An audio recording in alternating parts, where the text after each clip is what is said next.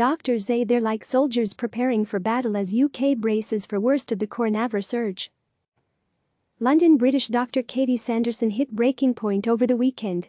As she advised the family of a COVID-19 patient on where their loved one should die, she received an image on her phone of crowds of people sunning themselves in a North London park.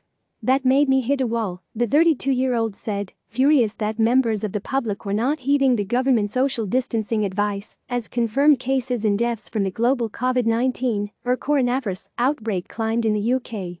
These people are going to contribute to somebody needlessly dying in 2 weeks' time. The rapidly rising number of deaths in Italy and Spain have placed Europe at the epicenter of the coronavirus crisis. Both countries now have higher death tolls than China, where the outbreak began, and with more than 7,500 fatalities, Italy has the most deaths anywhere in the world. British Prime Minister Boris Johnson said last Sunday that the UK is only 2 or 3 weeks behind Italy, and warned that its National Health Service, NHS, could be overwhelmed by the virus, like its continental European counterparts. The following day, Johnson imposed the most stringent restrictions seen in Britain since the end of World War II, after it became clear that advice about social distancing was not being adhered to. The country's health workers are now bracing for a wave of COVID-19 patients. Sanderson's hospital, the Whittington in North London, is one of a number of UK facilities that has already attempted to scale up capacity and transform the way it is being run in an effort to accommodate an increase of arrivals in the past week. An emergency medicine registrar at a North London hospital, Dr. Robert Lloyd, returned from holiday this week to find his department had changed radically.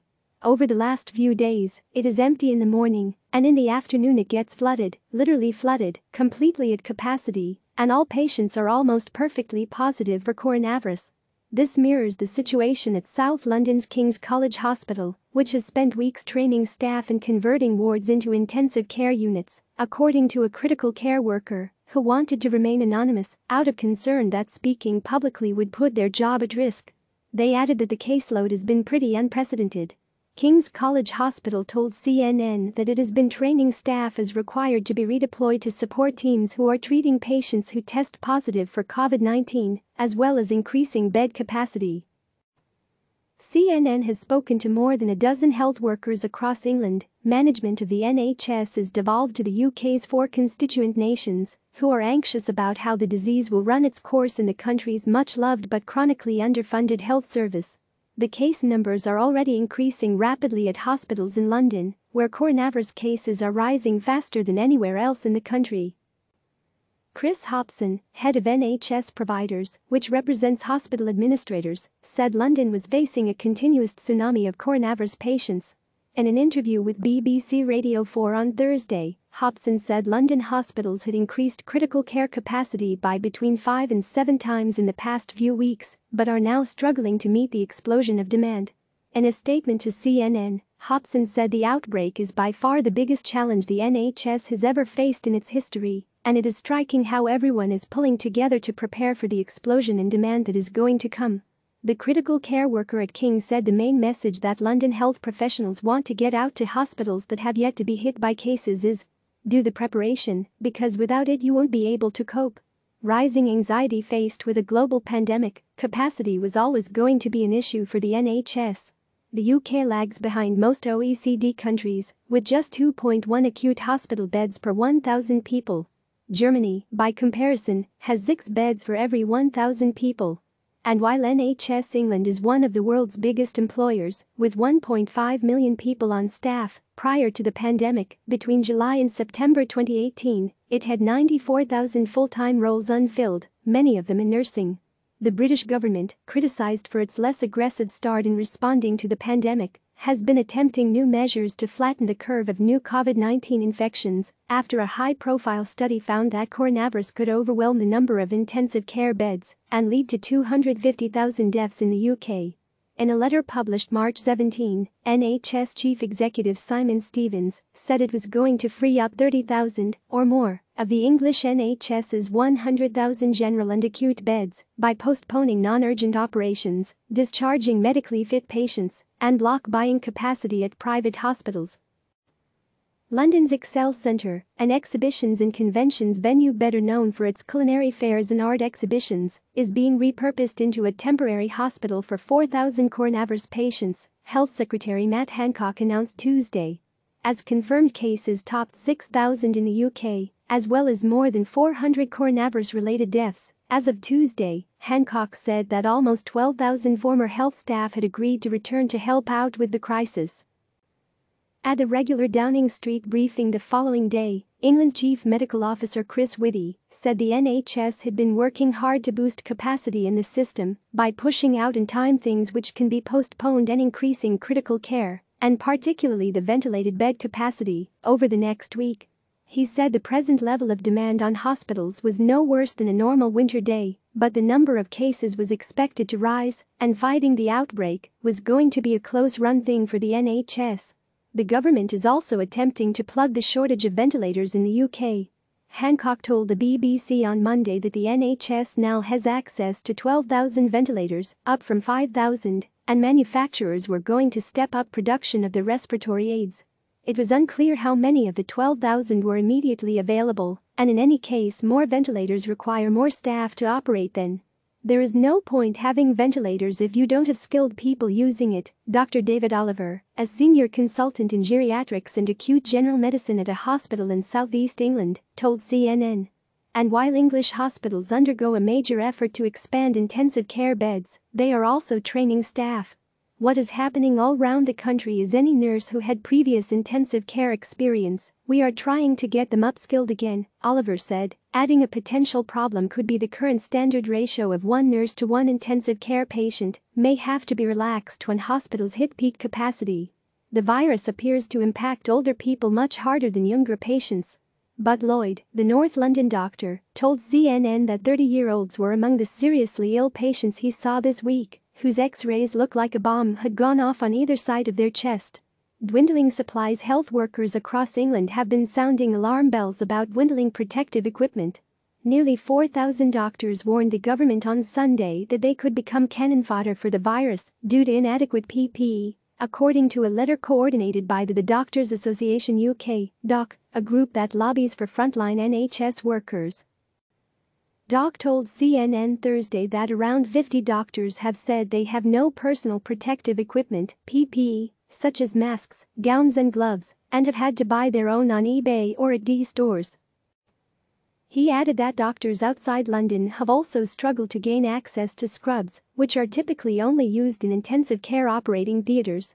There's been no consideration for people who don't want to be wearing their own clothes at hospitals. Health workers want to change into scrubs so that they don't take that infection back home with them, Dr. Rinesh Parmar, chair of the DOC, told CNN. Family doctors, who in the UK are based in the community and are the place where most people turn first when they feel sick, say they feel neglected in this crisis. Two who CNN spoke to said that they are still conducting home visits without proper PPE.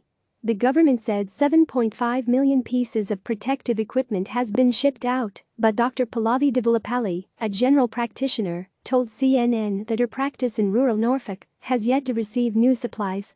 What keeps me up at night is that the hospital will be flooded, and that very ill people will have nowhere to go, and we will have to manage them in the community, she said. Doctors also complain that Public Health England (FE) guidelines on protective equipment are not as stringent as World Health Organization, WHO advice. FE recommends that a health worker dealing with a suspected COVID-19 patient should wear an apron, surgical mask and gloves, as well as protective glasses if there is a risk of splashing. The WHO recommends a full gown and visor at all times. It worries people because we don't have a clear reason for that discrepancy, said Dr. Adam Collins, an emergency doctor in central England. We're hearing from colleagues across continental Europe about what they're facing. They are a few weeks ahead of us in telling us, you need the right protection, and you need to be prepared, Parmar said. And we are not prepared, we don't have the right PPE, yet the government still says we've got adequate stock levels in the pandemic stockpile, he added.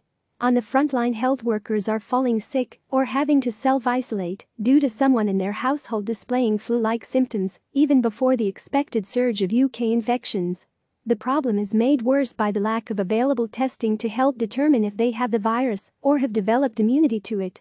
On Friday, the BBC reported that a doctor in Essex, outside London, died after showing textbook signs of the virus. Official statements on testing have been contradictory. An official from FE, Sharon Peacock, told a parliamentary committee on Wednesday that the government could be days away from rolling out an at-home test for COVID-19 antibodies, which would allow people to check if they'd had the disease. England's chief medical officer, Whitty, poured cold water over the claim on Wednesday. "I do not think, and I want to be clear, that this is something you will suddenly be ordering on the internet next week," Whitty said. The government says testing capacity is being ramped up, but health workers say it has not happened fast enough. Collins, who is 28, spent Tuesday morning writing his will after it was announced that 23 Italian doctors had died since the outbreak started. That toll increased to 37 on Wednesday, according to the Italian Federation of Doctors. Frontline workers have had to rely on models, rather than testing data, to help estimate the surge in caseload in the coming weeks. Palmer, from DOC, said Britain had abandoned testing in the community, so we really don't know what our population contamination and infection rates are.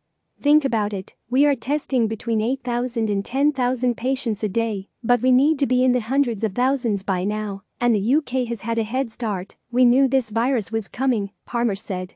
Comparing the UK's testing response to other countries is unhelpful, as their outbreaks have a different epidemic pattern, Whitty said Wednesday, adding that screening people from high-risk countries had ceased to be a sensible policy. "We moved on to testing people in intensive care, and in hospitals that system is working fine and is being scaled up," he added. While testing of NHS staff and critical workers needed to grow, he explained that the UK was contending with supply shortages due to high global demand. Dr. Parthakar, a consultant at Portsmouth Hospital's NHS Trust, says he worries about infecting his loved ones. "Personally, it has been a little bit tough because my mum and dad have come here from India to celebrate their 50th wedding anniversary, so now they're trapped," he said, adding that his house has been split into zones in an attempt to social distance from his parents. Some health workers say they dread the point when they will have to begin making ethical decisions currently being made by their Italian colleagues. An Italian doctor at Salvador Hospital in L'Aquila told CNN that a lack of equipment was forcing colleagues to triage patients, choosing the young over the old because of the probability they are more likely to live. "It is absolutely terrifying to think that there could be someone in front of you that you've got the medicine to be able to treat," the critical care worker at King said. "But if you have one bed left in the hospital, do you treat the 60-year-old that's got kidney failure and diabetes, or do you treat the 30-year-old who is normally fit and healthy?" Health workers say a full accounting of official failures will have to wait for now. They are too busy preparing and taking part in practice drills on how to save lives. They were, however, unreserved in their criticism of certain companies and members of the public who have chosen to flout social distancing rules despite official advice. "I think people have been selfish," Dr. Stuart Hanmer, a junior doctor working in central England, told CNN. "They have to take this matter into their own hands and help us, the NHS, to slow down the course of this virus." As the days tick down, many spoke in war analogies as they waited for the unprecedented peak of infections. "It feels like when the soldiers are preparing for battle, before the sound of the horn," Dr. Bogdan Shivajirka, a junior doctor at a hospital in Surrey, just outside of London, told CNN. Lloyd, the North London registrar, said he was frightened for the implications the virus has for society. "It is going to have a major impact and a huge body count." He added that he is ready for battle, however. "From a professional standpoint, this is a defining moment for most of us, so much of our training has set us up for this." CNN's Dominic Rech contributed to this report. Click subscribe to receive the latest news.